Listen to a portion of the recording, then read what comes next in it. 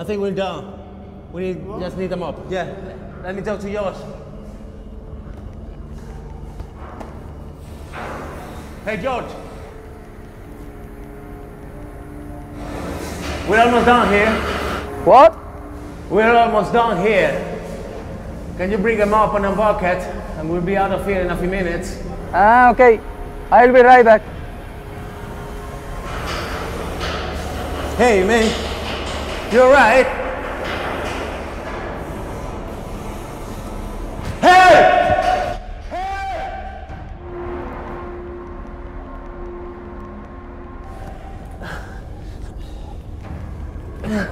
Hey, man.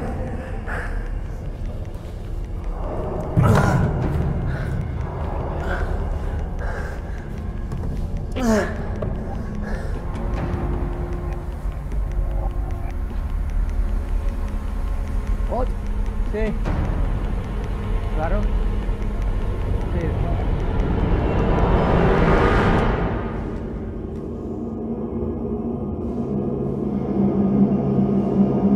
When working in an enclosed space, it's essential that a robust procedure is followed at all times to guarantee everyone's safety.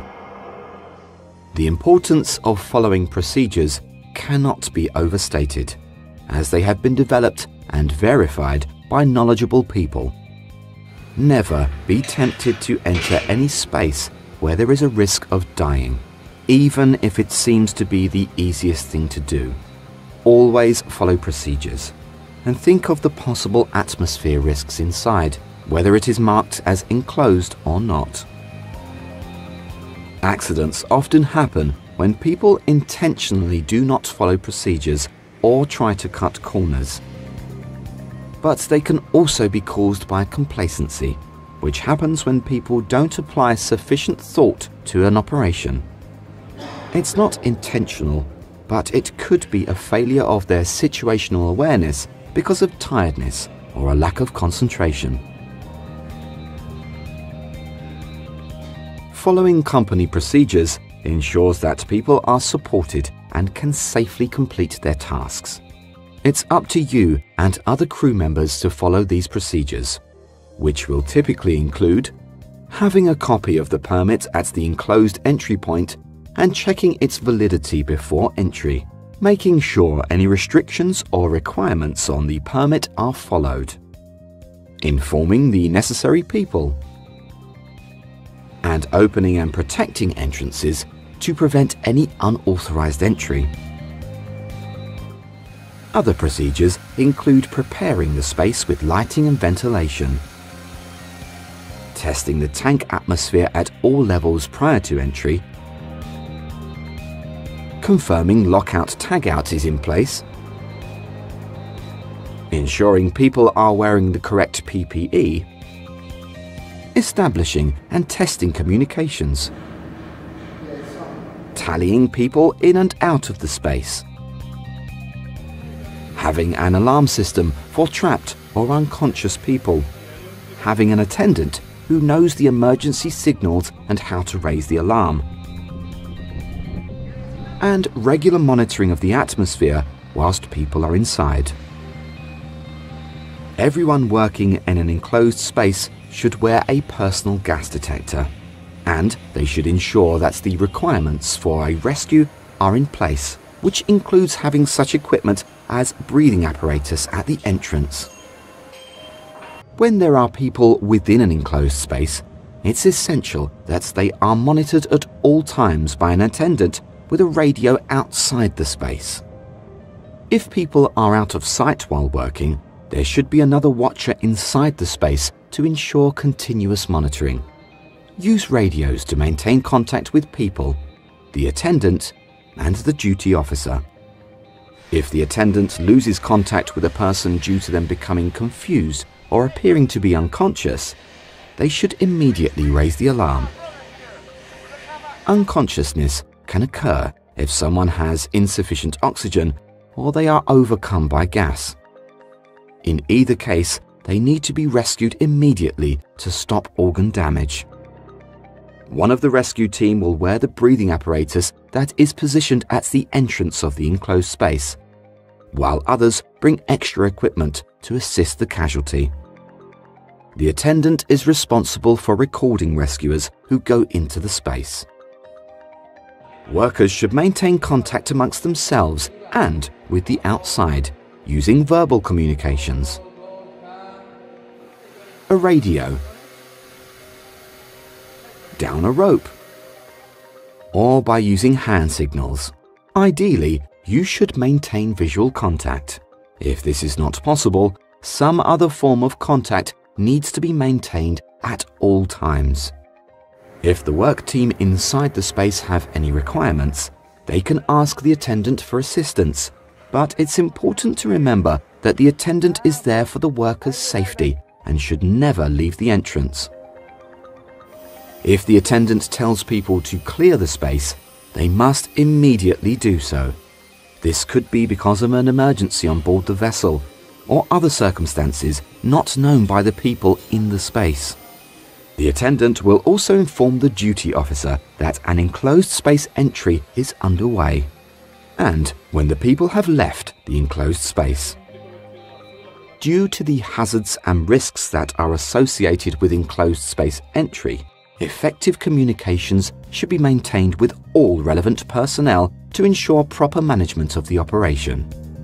It is a SOLAS requirement that applicable vessels carry an appropriate portable atmosphere testing instrument.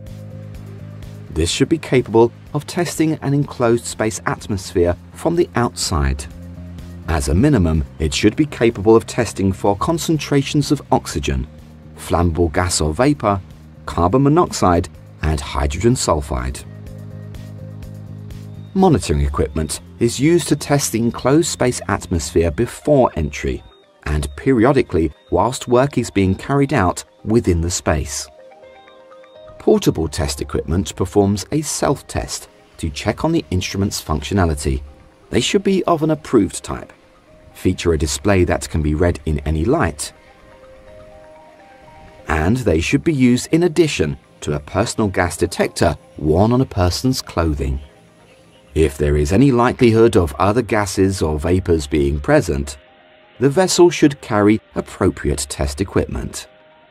All equipment must be regularly calibrated in line with the manufacturer's instructions, and there should be a manual in the working language of the vessel. Always test equipment for functionality before use. The PPE requirements for an enclosed space operation should be identified at the planning stage, including physical and exposure protection equipment. And these should be thoroughly inspected prior to use to ensure that they are in good condition. All people inside an enclosed space should carry a personal gas detector as part of their PPE.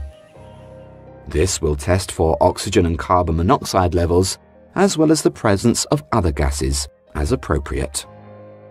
If the alarm sounds whilst in an enclosed space, leave it immediately, as the condition of the atmosphere has deteriorated. Evacuation of the space is also necessary if any forced ventilation equipment fails, any PPE equipment fails, there is an emergency alarm on the vessel, or the attendant tells you to leave. Fulfilling the requirements of an enclosed space entry permit is an integral part of preparing for an operation, but it only confirms that procedures have been followed up to the time the permit is signed.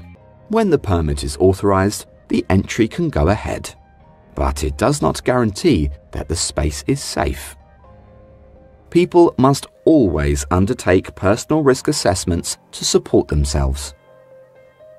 Even with a permit issued, spaces can be unsafe if procedures were not properly followed before the permit was signed. There may have been a build-up of gas or a reduction in the oxygen levels since the samples were first taken, and there is always the chance that the initial samples were not representative. There is also the possibility that ventilation equipment has stopped working before entry is achieved, or there has been an accidental release of product into the space between the time the permit was signed and the entry operation began. There is also a chance that workers associated with the task do not follow the permit requirements and safeguards, potentially leading to unsafe acts that harm themselves and others. Another possibility is that the conditions have changed. The permit only covers specific items, which may not include work taking place in the space, or the time limit on the permit may have expired before work begins. One of the most dangerous things to do in an enclosed space is to rush to the aid of a fallen colleague. Many deaths have occurred because crew members have not thought of their own safety in their haste to help others. Remember, an enclosed space entry permit does not make the space safe or govern the work to be done. The permit contributes to safe working practices, but you are responsible for maintaining your own safety. Always consider your situation whenever you are inside or about to enter an enclosed space. Your life might depend on it.